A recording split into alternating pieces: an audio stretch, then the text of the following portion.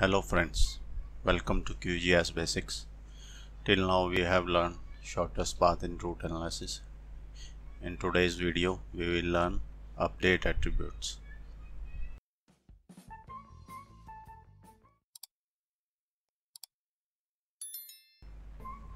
So here is our vector layer roads. I want to update the attributes of this road. So I am just selecting road and click toggle editing, and by using select tool I will select this road, second this one, and third this one. This is a trunk road. Just take the information. This is trunk road and I want to update the speed of these three patches.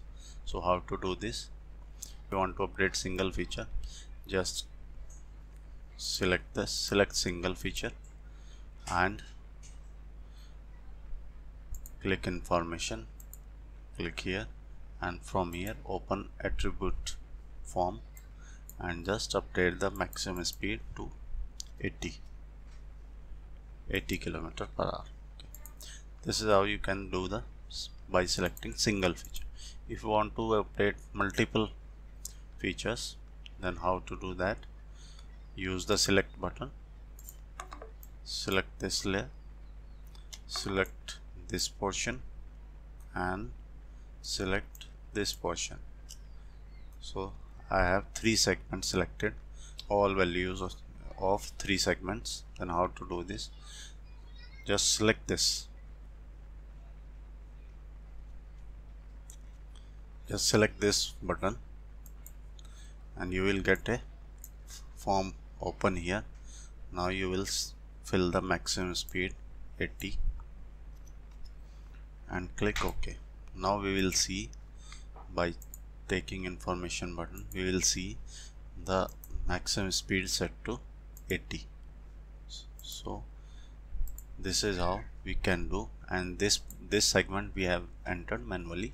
So this is how we can update the multiple segments in by single click. This button is not active yet. When you select some feature, then it will become active just before of delete button. So another method of updating attributes is just open the attribute table. You will see all the features here. So you switch to table view. This is my table view. If you click here, if you double click, you will get zoom to particular layer. This time I'm just zooming it, and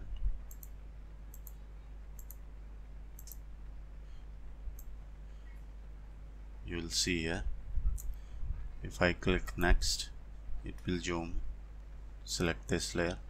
If I click next, this layer is selected. So this is how you can update the attributes of these layers by entering values in right side. As you click next, you will see this line is blinking and you can edit the roads from here. So if I click here, you will see this line is blinking. If I click here, so this is the line. You can enter the value here or in any column. So you can update using attribute table. So you can update using attribute table also. There are other methods also. If you want to update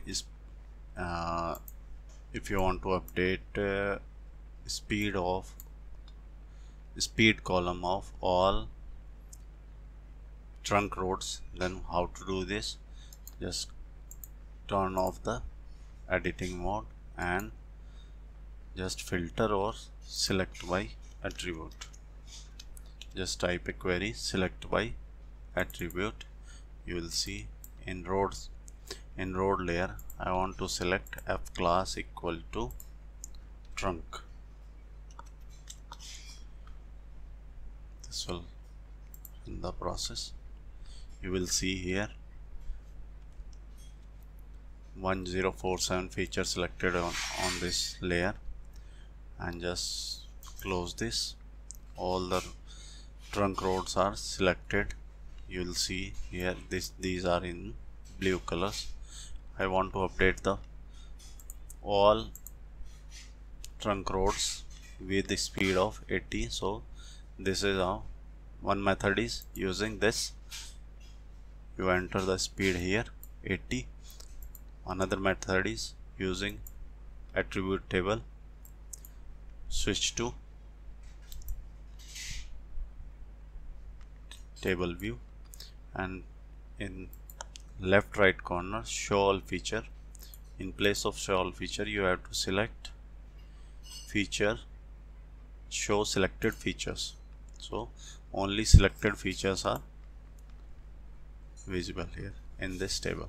So I want to update the maximum speed to 80, and I have to only update these filtered or selected.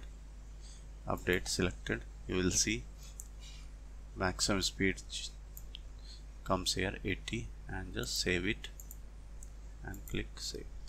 Now deselect these layers, and you will see all trunk roads have value,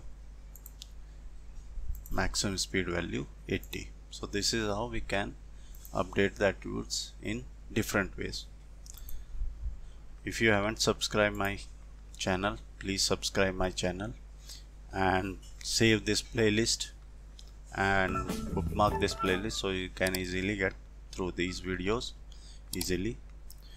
And don't forget to subscribe and press the bell icon. Thank you.